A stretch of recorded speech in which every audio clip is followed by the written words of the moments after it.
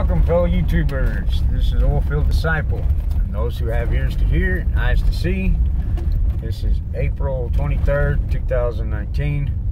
We are cruising with Jesus. I got a message that I hope will bless you, encourage you, and probably frustrate the hell out of you. But it's good. It's good to be frustrated. Go look it up on your own. You go look it up and see what I'm saying. It's not false. I'm gonna make one more video on these holidays, and then I'm done with it. I'm not gonna make no more.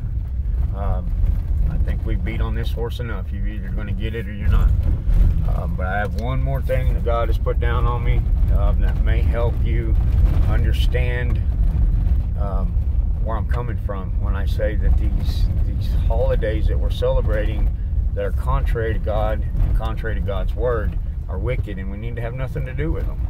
And God has given me a good analogy for that. And I got Momma Bear over here, and she doesn't know anything about this video or the analogy that I'm going to use. So when I ask her, it's going to come off the top of her head. It's not rehearsed. So on that, I'm going to flip the camera around. I'm on days off, but I had to come out and check a lease anyway. And so since I was out here, I make a video. We're going to flip the camera around. You're going to see what I see, and we're going to talk about this. May you be blessed, be encouraged, and be frustrated. All right. So we got holidays, which are a counterfeit of God's holy days. Kind of sounds similar just in the title. Holiday, holy day. Easter, been asked several times. You're a Christian, why don't you celebrate Easter and Christmas? Well, first of all, I'm not a Christian. I'm a disciple of Jesus Christ. Second of all, we have taken a wicked holiday and attached Jesus' name to it and called it good. That's not going to work. Now here's the analogy I have for that. Momma Bear, I don't like the date of our anniversary. I had a girlfriend one time, and her birthday was on the 5th of June. I like that holiday better. We're going to start celebrating our anniversary on that date. Is that all right with you? Absolutely not. Why not? It's just a day. I mean, it's what it means to us, right? I mean, it's an anniversary. We'll go out for dinner. We'll go do our thing, and, you know, it's just a day. What's it matter? But it's not our day. It wouldn't be our day. It would be a day, but it wouldn't be our day. It would be Well, it'd be kind of painful that I would pick that day. Though you would be picking a day for somebody else and not a day for me. But I mean, for us. But I'm attaching you to that day, and I'm calling it good. Yeah, no, you're calling it good for you. Oh, for me, right? Yeah, for you. Okay. Well, what if the table was reversed and you wanted to change the date? Then I'm making it painful for you. And I'm not going to put up with it, am I? No, nor would I. Yeah, 'cause I am the leader of our home. Correct. Okay. We have a date that God ordained us. We're going to follow that date, and we're going to follow the ways of that date. Correct? Correct. Okay. Do you see what I'm saying? That's what we've done with Easter and Christmas and all this other. We've done that exact same thing. I don't like your day, God. I don't like what you set out. I'm going to do it my way. Do we remember reading in Exodus, Aaron and the golden calf?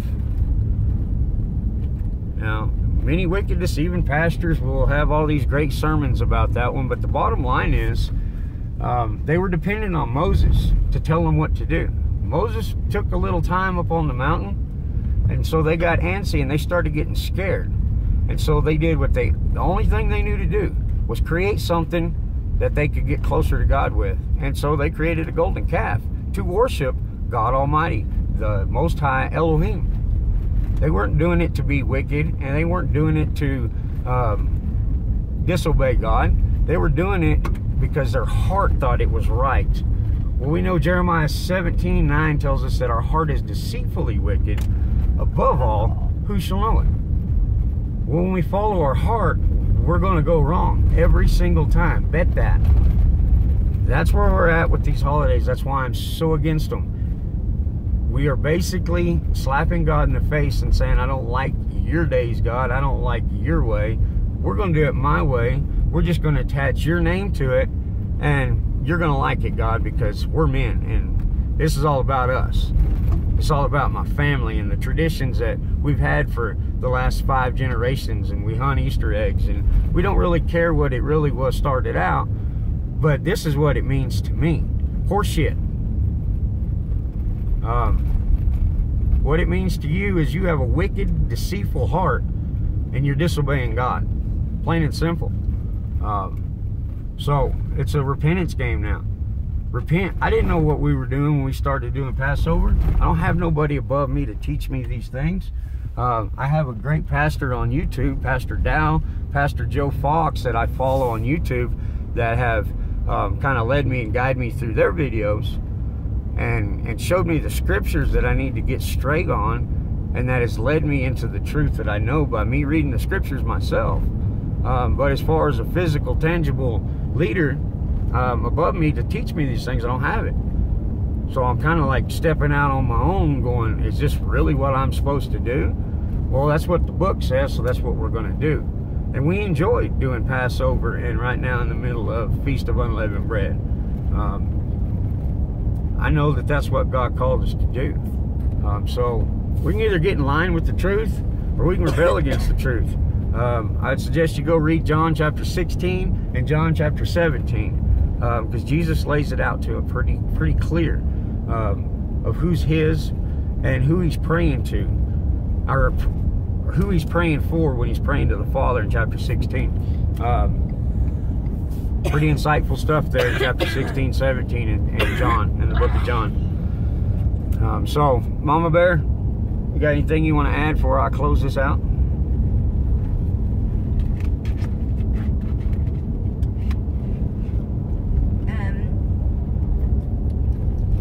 When you start really digging in the Word, and you really start reading the Word, you really start learning that the Word is not really what you've been taught. And come out of her, my people. The Holy Spirit really starts teaching you what the Word is really saying. And then you start really getting convicted that you really got to start doing things different. Well, it don't even really that you got to start doing things different. You just really start doing things different. Yeah, it just kind of starts falling off of it. We're kind of like 3 years into this. And in the last week, I've really seen that we've become set apart. Cut out and set apart. And I've never, like, for the first time, I truly have felt uncomfortable, set apart, like maybe how they might have felt back in the day. And it was so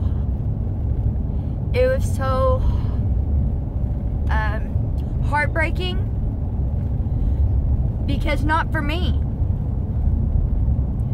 because I know where I'm going. But for the ones who think that they're gonna get to go into the bride's chambers, but who are gonna be so far away. She's preaching another message. And it broke my heart, because yeah, this week I was the outcast, but when we get to glory, they're gonna be the outcast. And they didn't want nothing to do with me this week. And it broke my heart. That's all right.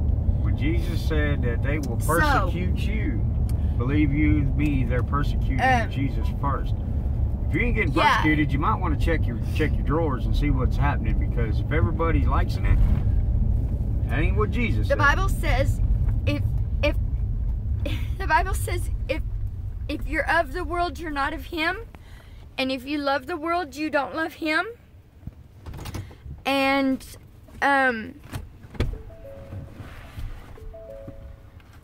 it goes the other way around too. If the world loves you, you may not be of him. But if the world hates you, to remember that they hated him first. And like I said, this week I think maybe I felt maybe just a piece of what they may have felt back then. But like I said, my heart wasn't broke because, you know, because I was the outcast. But like I said, my heart was broke because one of these days they're going to be the ones that say, but Master, you know, Master, I did all this for you. And they're going to hear, depart from me, for I never knew you. Worker of iniquity.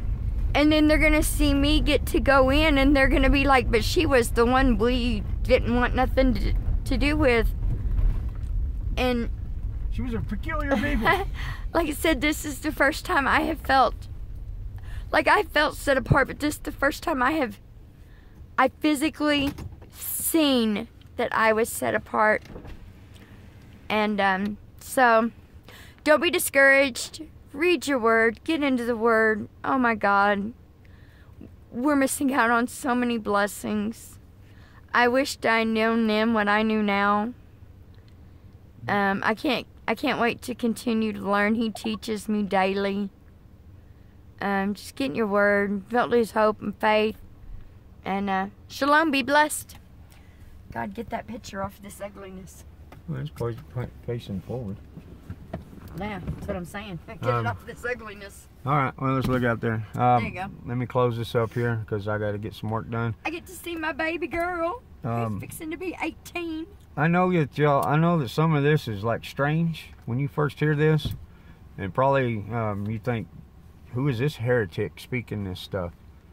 Well, when you go look at the word that I'm telling you, you'll begin to see the transformation in what Jesus said. You know, like I said yesterday, if the word contradicts itself in the New Testament, the Old Testament, and you think that it's contradictory, or you think Paul's saying something opposite of what God said in the Old Testament, then that makes Paul a liar, it makes God a liar, or we're not reading the scriptures right, and we need to go check it.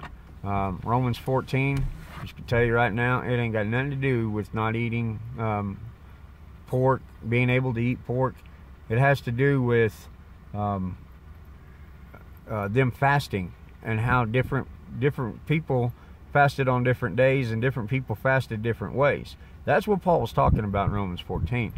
2 Colossians chapter 16, or verse 16, Paul's telling them, look, it's been like 40 years since Jesus left us. He was the once and for all sacrifice. Stop sacrificing the animals on the Passover and eating this. Go down where it says, taste not, touch not, want not. He's telling them to quit doing that. But don't let people condemn you because you're not partaking of the sacrifice. All right, go read that. Read it in context. Read the whole chapter. Read the whole letter that Paul writes, and it will be eye-opening. Just in the English. Now then, you go start looking at some of those words in the Greek and the Hebrew, or in the Greek for the New Testament, and you start looking those words up. Man, I'm gonna tell you what. You can be like, whoa, that ain't what the English word means. English language has got things all jacked up. Now, anybody knows that as well as the next guy. You know, when we made the word bad become something that is good, that is confusing to people who are trying to learn the English language. They don't have a clue what they're doing. It depends on what reference, what context we say bad, whether it's good or bad. Well, that's just one reference word of the English language that we've done that with. So when we read the scriptures in the English, thinking about it from an English Western culture standpoint, we miss the point. It was written from an Eastern culture of a people that operated totally different than we do here in the United States. And when we read it and understand it from their point of view, because we've went and done our research on the history and how they operated, then the scriptures come to life for us. Then we start understanding what Jesus meant, what Paul meant, what Peter meant, what God says in the New Testament and the Old Testament, and it doesn't contradict itself. The Old Testament is 4,000 years of Jewish Hebrew history. The New Testament is 60 to 70 years. 80 years, 90 years tops of history. So that is not going to override the 4,000 years prior to that. Bet that. When Jesus says, I'm the same yesterday, today, and forever, I'm the Alpha and the Omega, I'm the beginning and the end. If he changes, then we have a God that is jacked up. If God changed 2,000 years ago, changed all his plan, changed all his rules, just to benefit Christians, we got a God I don't want to serve because he's bipolar, and he lies in his word, if that's the case.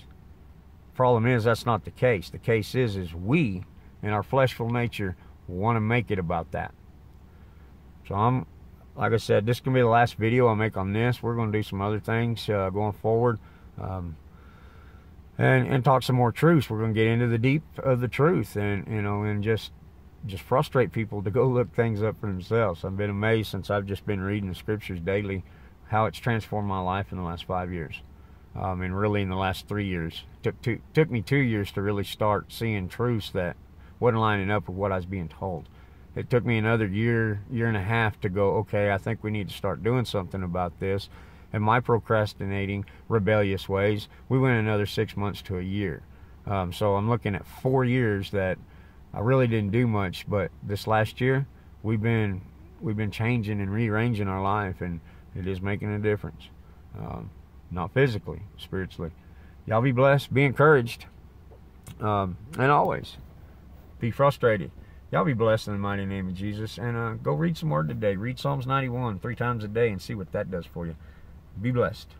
And this is Oilfield Disciple. We'll catch you on the next ride.